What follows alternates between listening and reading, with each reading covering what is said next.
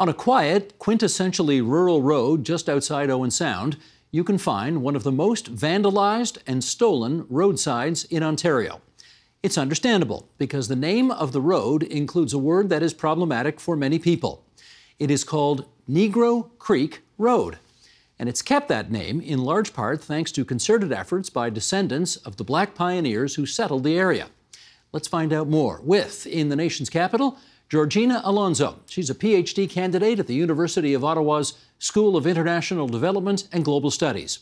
In Burlington, Ontario, Dennis Scott, chair of the Halton Black History Awareness Society. And here in our studio, Rob Green, singer-songwriter who is a descendant of the residents of the community around the road in question. And it's great to have you three with us. Rob, you here in the studio, and Dennis and Georgina in Points Beyond. Great to have you on our program. Dennis, I want to start with you. You grew up in Owen Sound, eighth-generation Canadian. What is your family's connection to the so-called Negro Creek community? We have relatives from there. The Earls, Woods, and Bowies all settled there before going to Owen Sound. And Owen Sound is the mecca of the Underground Railroad, the last terminus. And my 8 generations were growing up in Shallow Lake in this particular area as well as the Owen Sound area. So if you're 8th generation, when did your earliest descendants arrive in that area? It was around 1815. 1815, terrific. Okay. Georgina, in your judgment, what is this dispute about? Yeah, I think the dispute is about whether or not to keep the road signs as they are, or whether we should be renaming them. I think for some, as you said, the word Negro presents a problematic aspect, but since the descendants of the area are calling for this to be kept and to preserve the Black history of the area, I think that we should be trusting them to know that this is the right thing to do. I myself am not a descendant of the area, but I grew up there. And you endorse the idea to keep the name as it was? Yeah, I do. And Dennis, how about you? Oh, absolutely. It's part of our history, our heritage. Even though you got the word Negro in there, we were called Negroes. So let's talk about true history and promote it and prevent and preserve it. Okay, Rob Green, where are you on this issue? I am totally in agreement with them. I'd like to keep the name as well. Because? Because it's a historical land site. It's a historical monument. It's historical. And I think my descendants, or my ancestors that lived there, they deserve that right. Tell us about that. You have direct descendants from the area? Yes, I have. Dennis and I are cousins, by the way. I don't think I knew that, yeah, actually. Oh, well done. We're both cousins, yeah. Okay. We talk quite often. Hi, Dennis. I have descendants there as well, but I'm 5th generation Canadian. Yeah, Dennis's family goes back a little bit further than mine does. And you're a musician, right? I am a musician. So how'd you get involved in this history thing? Well, I was a drama teacher for 37 years. Where? At school, at Southfleet High School in Hamilton. And so after I graduated from teaching, I wanted to do music. That was always my dream. And so I started writing music. And my cousin, who's one of the workers at Ontario Black History Society, she said, "Rob, do you want to do a show for me?" And I said, "Oh, sure, I'll do a show for you." So I started putting together a show about my ancestors. And I did it in New York, I did it in Warrington University, and all around. And then I found out that I did it up in West Grey for Ben, and that's where I met Ben Hayward, and he was really good to me, and asked me if I wanted to join the Negro Creek community, so I did. Okay, well, but tell us this, people in this province have been told for many decades that that's a word you don't use anymore. So what's the argument to suggest that it's okay to use it in this context? Well, my argument was, don't we use the word Caucasian? Yeah, but Caucasian does not have the same connotation and the same pejorative interpretation as Negro does. But it's still the same. It's a ethnicity, and Negro is fine for me. I am a Negro, and I am also Caucasian, so I'm both. Dennis, would you say that today? Would you describe yourself that way, using that word today? Oh, absolutely. I have no problem with that at all. I think one of the things to appreciate too, and why I had a comfort growing up in the area, of the 8 generations, I had a young lady stand up and said, of all the 8 cultures that you belong to, which culture do you lean towards the most? And I said, Dennis Scott, which opened my eyes in regards to, we have to be preserve ourselves and know ourselves to the best of our ability to be able to carry our history on to the younger generations and the likes of that. So I have no problem whatsoever in regards to the word Negro. I'm a Negro. It's like Caucasian, as Rob said, no ifs, buts, or ands. And there's nothing wrong with communicating in regards to the Blacks being Negro. And we're also very multicultural. Well, let's see what Georgina thinks about that, because she's not from the same, I hate to tell you two, she's not from the same generation as you two, and we'll see if she has the same view. Georgina, would you have a problem with people describing you or describing yourself as a Negro? Yeah, I mean, I wouldn't choose that word myself. I'm mixed race. My dad is Black and my mom is white. And I think that that word does have a problematic history and is problematic in certain contexts. I think that it depends how the word is being used, but in this particular case, the Negro Creek Road sign is really the only indicator of the history of the area, and that's what we've come together around, is the history of the Negro Creek community. And so I think it's completely appropriate to use in this case. And, I respect the people that I've gotten to know through this work who are descendants from the area who say that they want to keep that name. I think when we're trying to change things to be more inclusive and more appropriate, we should be listening to the people who are actually affected by this. And if they're saying that this is what they want to use, then we should be using this word. Okay, we're going to come back to that in a second, but Dennis, let me get you in on this. You chair the Halton Black History Awareness Society. Give us a sense about the kind of work that you do there. We do a lot of work in regards to anti-racism, teaching Black history. It wasn't until 20 that I realized I was not taught my Black history. So it's very important to our culture and our heritage in regards to passing our knowledge along. We're also involved in regards to developing the culture in the Halton area, which was once called White Halton, to the point of getting culture's recognition as a culture capital of Canada, much as I did in the Owen Sound area. And lastly is because we are looking at history. A lot of the history has either been thrown under the rug, not documented, and or is being changed. And it's very important for us to keep our history so we as Blacks know it, number one, and we can communicate that to the diversity of people that we have coming into the area. And one latter point is Halton is the fastest growing visible minority region in all of Canada. So it's very important for us to be ahead of the game for all our new individuals who are coming in who are visible minorities. I must confess, having lived in Southern Ontario my entire life, I have never heard of Halton referred to ever as White Halton. What's the history there?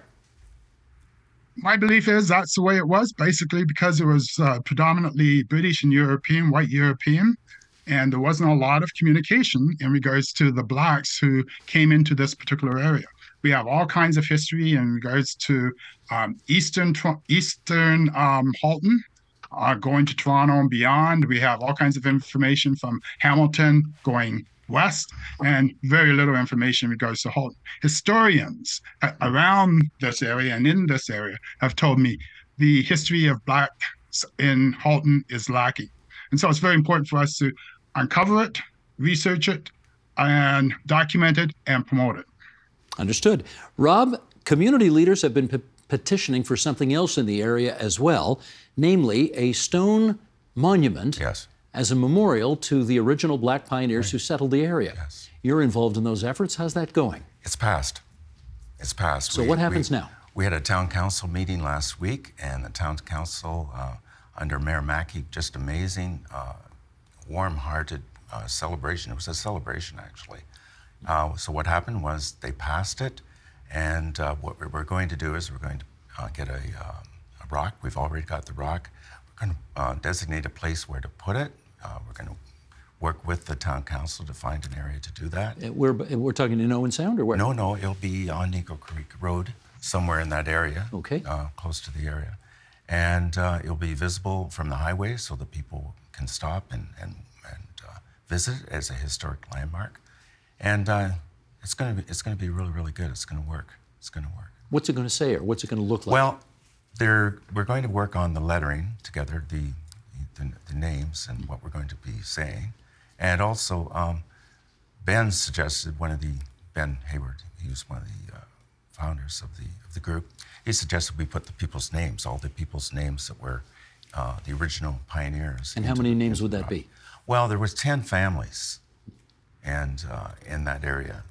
There was 11, but they reduced it to 10. And they're going to put those people's names in the rock.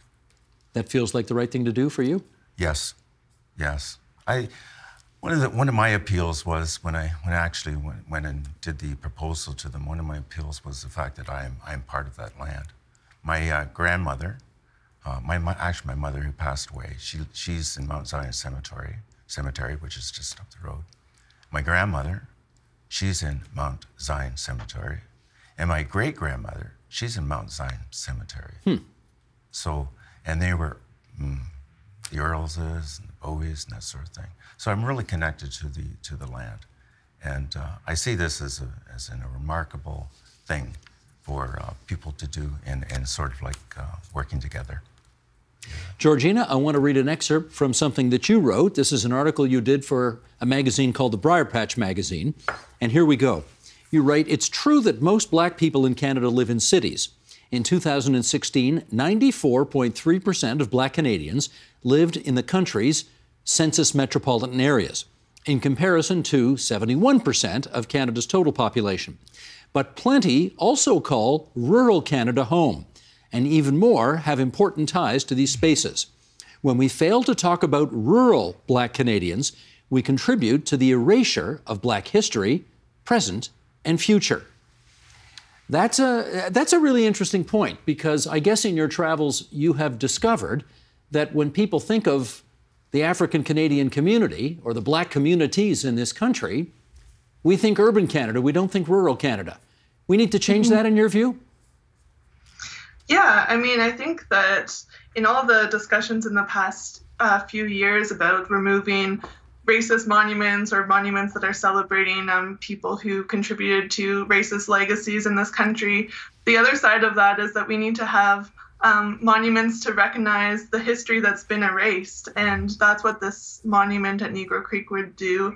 I think that for me personally, as someone who moved to the area when I was 10 years old as a mixed race person and didn't feel any type of connection to the area, felt very much like an outsider, just based on my race alone, among other things. But focusing on the race, I mean, it would have been really meaningful to know about this history and to be able to make the connections that I've made through doing this work with Rob and now Dennis and other descendants from the area, to understand that that history is much deeper and that there is a place of belonging for all of us. Dennis, tell us what your biggest concern is as it relates to what Georgina has just described as the erasure of black history in the area. Oh, we hear about it all the time, especially in America, where they're trying to get black history out of the history books. And that's a no-go as far as I'm concerned. The area that we're talking about, there's a story about Priceville, where basically the community tried to rid any knowledge of blacks living there, even to the point of changing census from being black to Irish or Scottish. And it's very much the same as this old Negro Creek Road as to getting rid of it. I'm proud to say I knew the individual who got a committee around to preserve Priceville Cemetery, and now it's a heritage site of Canada. And tombstones were dug up from potato fields, people's homes, and baseball diamonds in order to appreciate the fact that Blacks did live there and they had quite a lot of heritage. And I've been told as well that every 60 acres along Highway 6 used to be owned by Blacks at one time. But unfortunately, they all got pushed out because of tax changes and ownership changes and the likes of that. So we have a big heritage there, which is unseen at this particular point. And it's very important for us to make sure it's acknowledged and appreciated and remembered. And Georgina, what would you say? I mean, obviously racism is an issue wherever you live in this country, but it is not unusual to see black faces in the bigger cities of this country. It is more unusual to see black faces in rural Ontario. Are there special kinds of discriminatory problems in rural Ontario or Canada that you don't see in the big cities? I think just that sense of it not being a space for other people who are not white really contributes to a mentality in which policies that are racist and that exclude others are able to thrive, and that itself is quite a problem. There's also this idea of rural Canada being a very polite place. Like, we love to talk about our Canadian identity as saying sorry too much and being overly polite, and that kind of reduces the experiences of those of us that grew up in rural Canada that don't have that politeness. There's this undertone of hatred or just not belonging. Is that right? I should ask Rob about that as well. Is there? I mean, the expression used was an undertone of hate in that area, in those areas.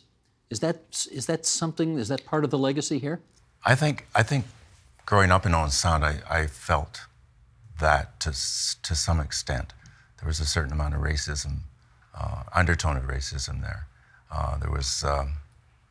But there was a general getting along with each other. There was general, completeness of Owen Sound and the people there. They worked together for the most part. My father, he was a mailman. He was probably one of the first mailmans in Canada. But and I went to school in West Hill, and Dennis actually was the head boy of his high school, and his sister as well, and his aunt as well. And at West Hill High School, Blaine Courtney, who is a descendant also of the original Courtney, Jake Courtney's family, he became head boy. And so, yeah, there was, but, I think there was a general feeling of let's get along, let's try to be together, let's work together in Owen Sound. But I found when I moved to the city, it was, I could let go because there was a lot more black people and various other people there. So I let go, and I really enjoyed that particular aspect of it. Felt more at home in the bigger cities. Yeah, more at home, and you sort of lose yourself. But just a little story. When I was a kid, and my mother would take us down to Owen Sound to buy shoes or buy school supplies or whatever. It was like, mother hand leading the ducks down the road. When we walked by certain houses, people's heads would turn. And as a kid, I didn't think too much of it, but in retrospect, yeah. Why do you think the heads turned? Because we're black. They didn't see too many black people or black families. You stood out more for that reason. We stood out, yeah. Dennis, we covered the Priceville story on this program, I think last year or the year before, I can't remember now. But we did cover it. We had some guests on. We had a discussion about it.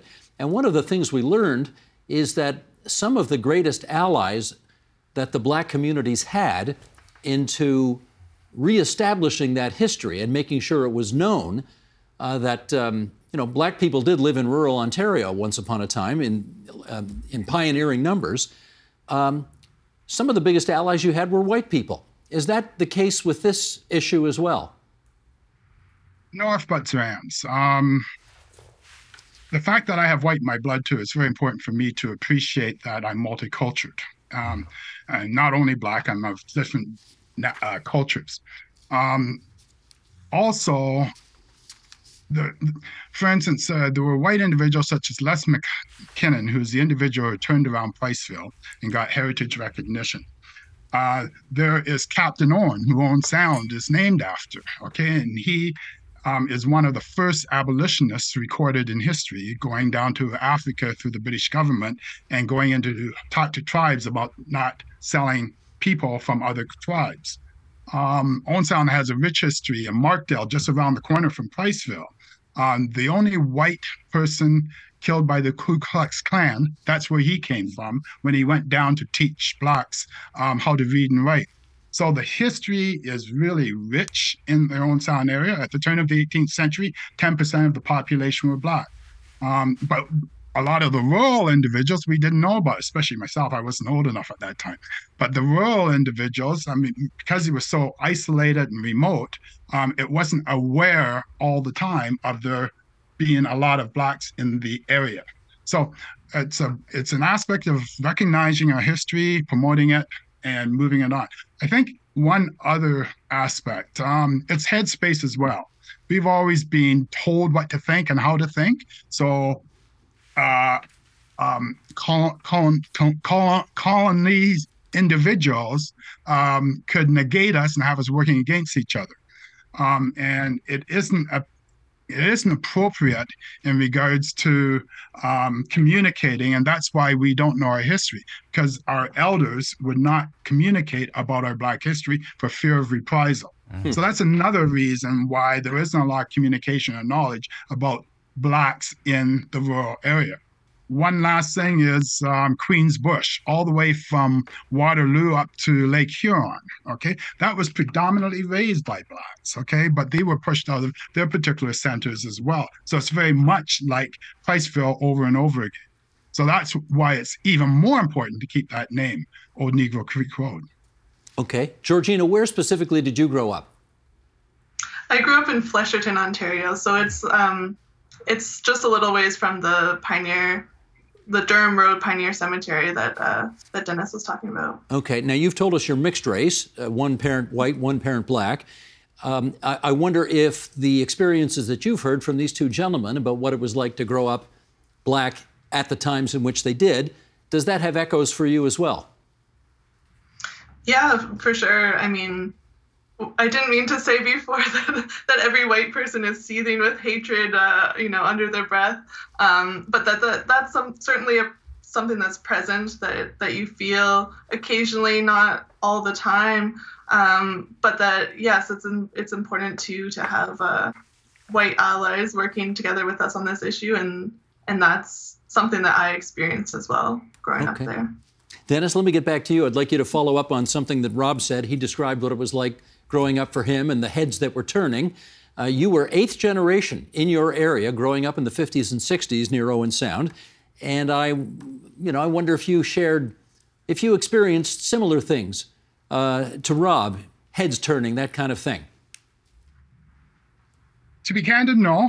And I think the reason for that was because our family just promoted us to be the best person we possibly could be.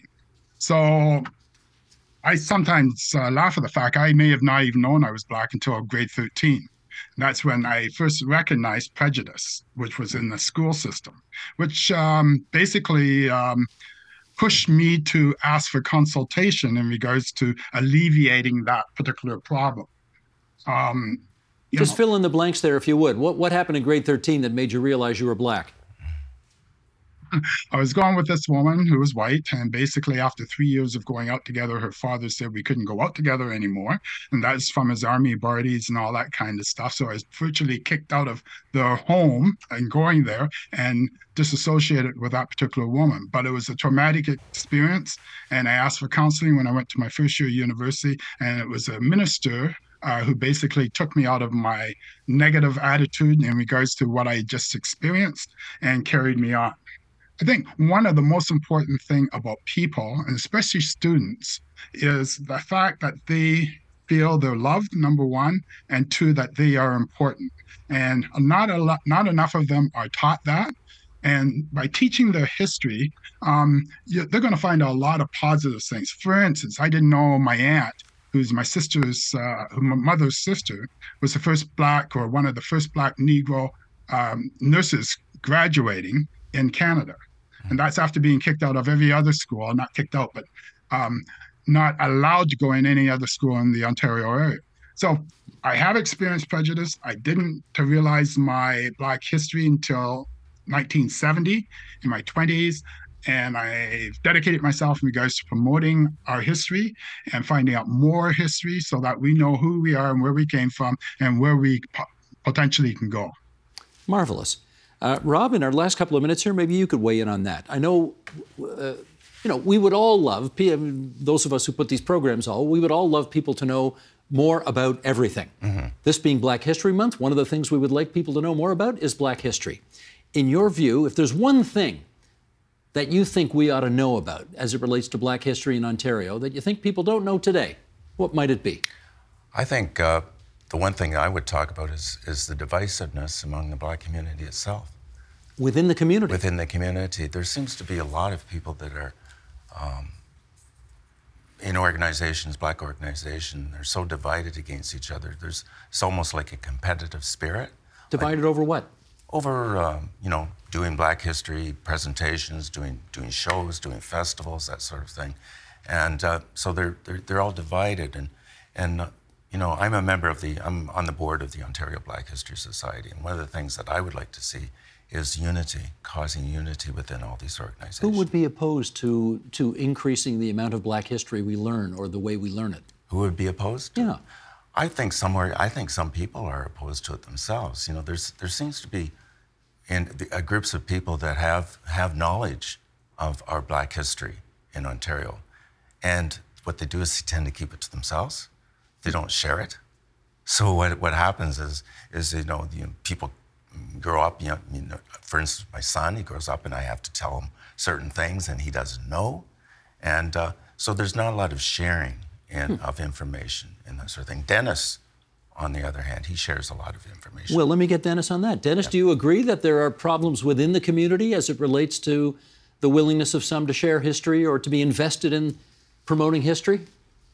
Definitely, and unfortunately. I have a credo that as long as Blacks fight amongst each other, we're not going to succeed in getting equality, jurisprudence, and what we are working towards on a daily basis to obtain. So it's very important for Blacks and other communities to work together. You asked me a question about a lot of white individuals who are involved in our process.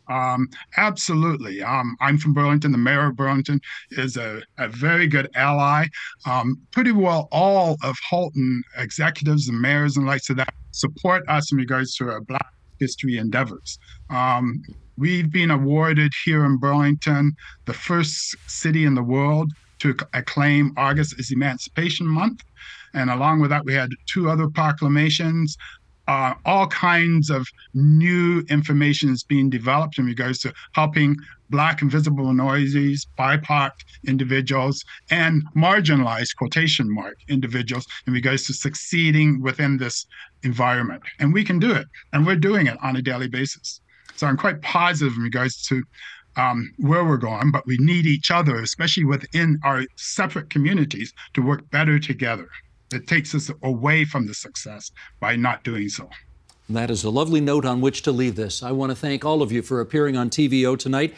And I hope, Georgina Alonso, the next time you're on this program, I get to call you Dr. Alonso because you'll have finished your PhD by then. Dennis Scott from the Halton Black History Awareness Society. Rob Green, the singer-songwriter. Glad to be able to put you 2 cousins in touch once again. Thanks for joining us on TVO tonight. Thank you. Thank you. The Agenda with Steve Paikin is made possible through generous philanthropic contributions from viewers like you. Thank you for supporting TVO's journalism.